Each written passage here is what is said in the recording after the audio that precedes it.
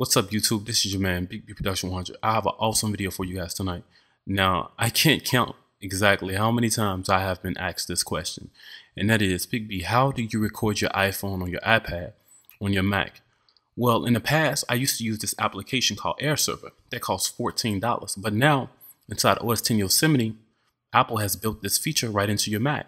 So let me show you what I mean. I'm gonna start by taking my iPhone, which is a 6 Plus, and just connect it to my Mac. Now, like I said, back in the past, I used an application called Air Server. And they also have another application that you can use called Reflector. But I'm going to show you guys how you can do this the free way. Because, I mean, let's be honest here. We all want to save money at the end of the day, right? That's what it's all about, saving that money in the bank. Okay, now that I have my iPhone now connected to my Mac here, you'll notice that iTunes may pop up. If so, that's okay. Don't worry about it. We're just going to close down iTunes and let that sit down below in the dock. Now what you want to do is you want to open up your application called QuickTime.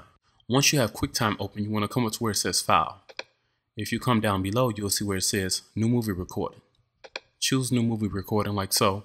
Once you have New Movie Recording open, you just want to come down to where you have this little arrow here next to your red dot. Select arrow like so, and right here where it says Camera, it shall say your name and your iPhone. Select it, and then like so, it will take a second. If your iPhone is locked, just unlock it like so by placing your thumb on your iPhone to unlock it and let it scan your finger. And you will then be able to use your iPhone on your Mac to make YouTube tutorials or how-to videos, or if you're a teacher, you can, now use your iPhone on your display in your classroom for your kids.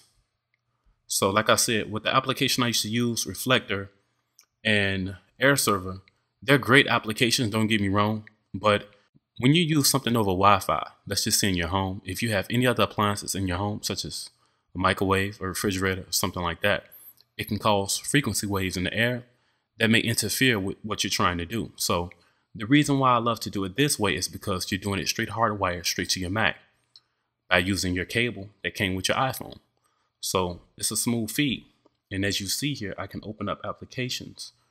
Let me see. I'm just going to open up some applications. So if you wanted to do like a cool voiceover here for a game review, you can do it. And I'm just going to play this game real quick. And I mean, if you look here, it's pretty smooth. Well, I just died, so I'm going to close that down. Let's open up another application, calculator. Type some numbers here. And as I type, you see that it's a real smooth feed and it's very quick. And as you see, guys, with me being straight hardwired here to my Mac with my USB cable from my iPhone 6 Plus, it's a real smooth feed and it's really fast. So I hope this video was very informative for a lot of you females and guys out there that was trying to figure out, how do you stream your iPhone to your Mac? Well, you don't have to stream anymore. You can just use your USB cable. This is your man, Big B Production 100. Please rate, comment, and subscribe. If you guys enjoyed this short video, which I hope you did, holla at you.